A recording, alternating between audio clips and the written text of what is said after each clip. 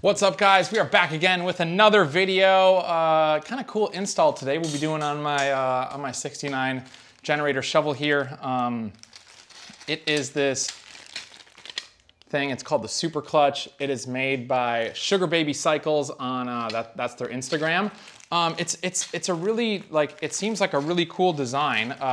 Down here in Florida, it's not as big of an issue right now, but it does become an issue as it keeps getting warmer and warmer. Granted, it's already in the 80s down here, where you'll be at a stoplight and you start to feel your clutch kind of, or your bike starting to lurch a little bit. I know there's other tricks I've tried on, they haven't worked the best for me. Also, what this is supposed to do, it's supposed to allow your clutch engagement and everything to be a lot smoother as well. That's something that I've struggled on with this bike. I should have built it a little bit better, because with the foot clutch setup, I thought I made it how I was thinking I was going to make it. I obviously didn't, because in order to engage it and all that stuff, I have to take my foot completely off the peg, which isn't an issue at all. But getting going just from a stoplight, it's a little it can be kind of like tricky to get going, just because your foot is just kind of hovering on the pedal.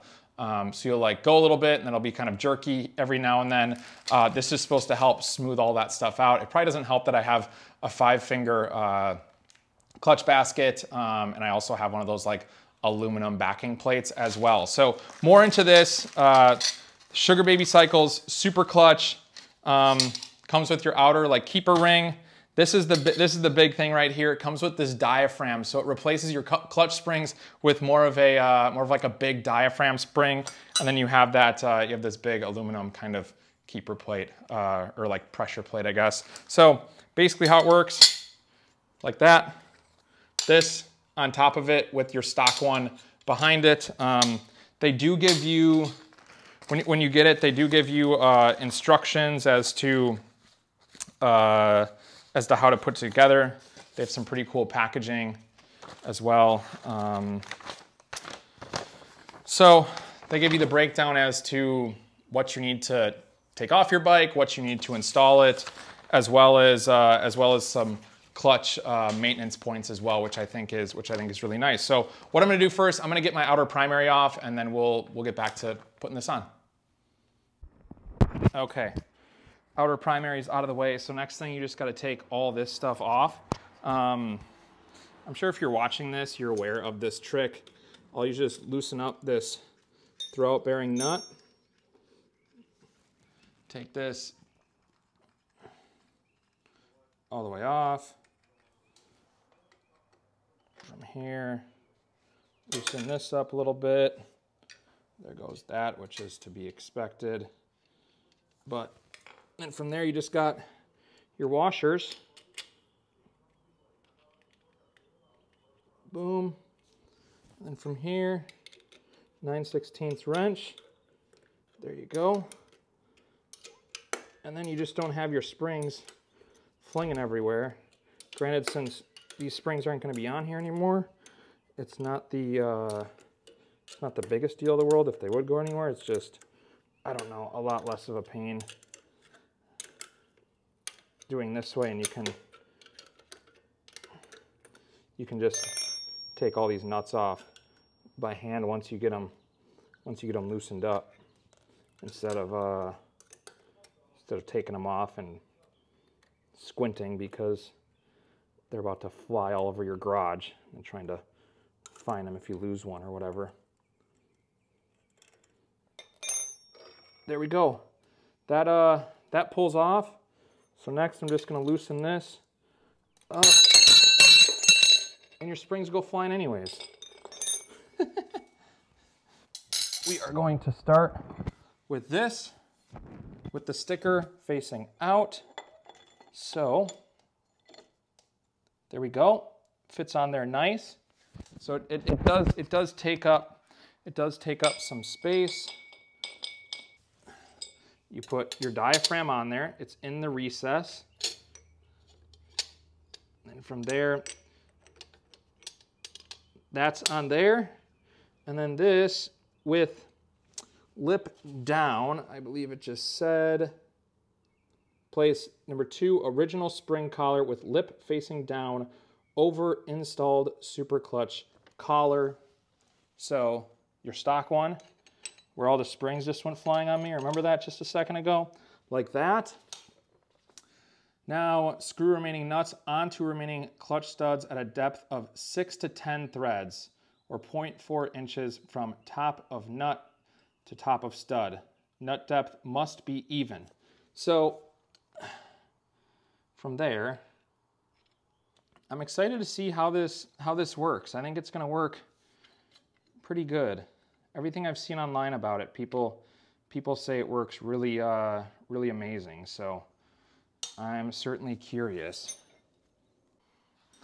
All right, guys, got this all installed.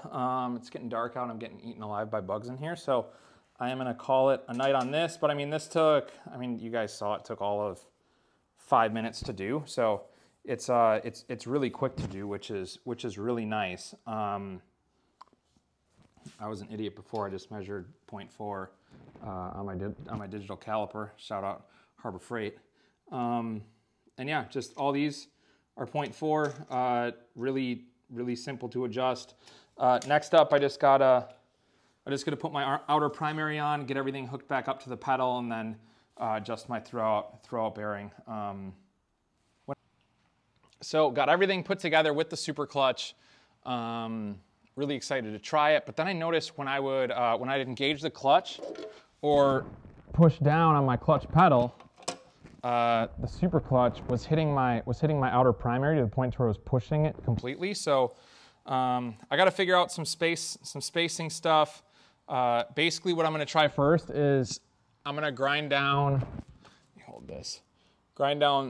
these a bit, and that should give me some clearance. I just put all these screws in here, Loctite them really good. So I'm hoping that helps, and that should give me the clearance I need. I did ride it like that just to see what it was like, just to see if it would clear itself, but I definitely need to work on it a little bit. It's definitely a lot smoother than the stock clutch setup, which is really cool to see. I'm excited to get this clearanced, and hopefully this fixes the issue, and we're good to go. So I'm gonna get this clearanced. With that, I got this awesome Milwaukee M12, just right angle die grinder, or just right angle grinder. Man, if you don't have an air compressor like me, this is so nice. You can put die grinder bits on the end. You can just put grinder wheels on the end. This is just like a roll-lock wheel on the end, and yeah, it works. It works wonders. That's for sure. So I'm gonna get these ground down, put it on, see if that fixes my issue. The biggest thing with that, once I get it ground down, I'm not gonna want to take this cover off because I have a feeling the screws are gonna be pretty messed up. But that's just gonna be part of it. So we'll see how this works. All right, we got a winner. Grinding down those really helped. Doesn't seem like we have any flex. Before the whole oil tank mount would flex as well. So I bent these tabs out a little bit. That seems to help. And then I ground all those down. The problem, I had to grind them down so much to where the screws don't screw in there anymore. I still got 3. So these ones, I'll just have to glue in. No big deal. That'll be fine. I'll probably put a little bit of glue completely around the derby cover as well, just to make sure it's seated. I mean, it's a dry primary, so it's fine. It's kind of just for looks, the derby cover and whatnot. But yeah, I'm excited to get this all back together. So I'm gonna get it back together, and then I'll take you guys for a ride with me and kind of show you how it performs. I'm excited to get some miles on it this summer and see how it does in the heat. But I'm really happy that that's fixed, and we seem good. It doesn't seem like there's any more flexing. I mean, I'll know for sure if I got clearance issues once I actually ride it, but we are good to go. All right, super clutch installed. Probably got about 50 to 70 miles on it so far. Works pretty good. Biggest thing, got to make sure your throw-up bearing is is totally adjusted correctly. My other setup I could kind of get away with, I guess, not having it adjusted the best. Works really good. It is super tight clearance with mine, maybe because my transmission is a little bit further ahead from some other people's. That's just how my belt drive setup has it. I did have to shave down the inside of my outer primary in there. And yeah, I just have it out right now. I have my derby cover off just so I can kind of show you guys all the details. It smooths out the pedal big time. It's way smoother. It's actually a really, really great product for that. I have noticed a little less lurching at stoplights. I think as time goes on and everything kind of gets like worn into place more, I'll be able to adjust some stuff more and really get it fine-tuned. But overall, really solid setup. Yeah, it's great.